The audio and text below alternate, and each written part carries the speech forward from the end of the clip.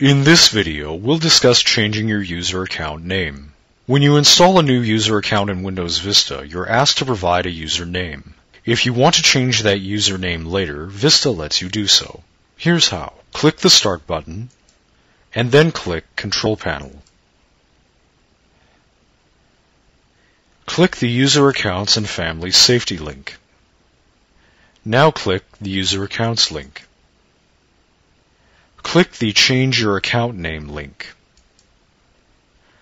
Click the Continue button to open the Change Your Name window. Type the new account name in the New Account Name box, and then click the Change Name button.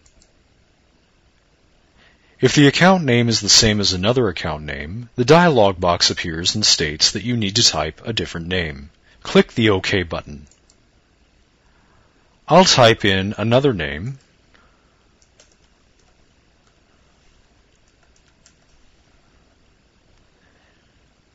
and then click the Change Name button.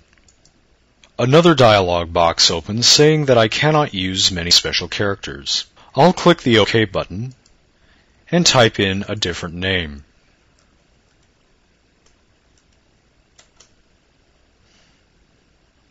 I can use the underscore character in the name if I want.